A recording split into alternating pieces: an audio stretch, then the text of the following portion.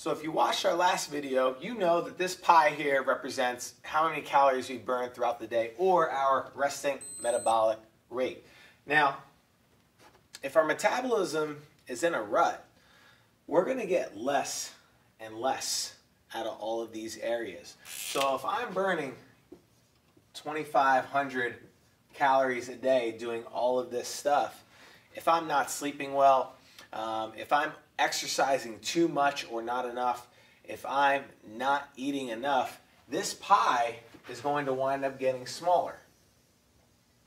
So although I'm still going to get the same percentages, I'm not going to be able to burn quite as many calories. This might drop down to 2,200. And then I exercise even more to try to bring that calorie count up. My pie is going to get smaller because I'm just not eating well enough or sleeping well enough to recover. So our body continues to burn less and less. So our body is made to keep us alive. So exercise and more of it, or more intense exercise, isn't always the issue.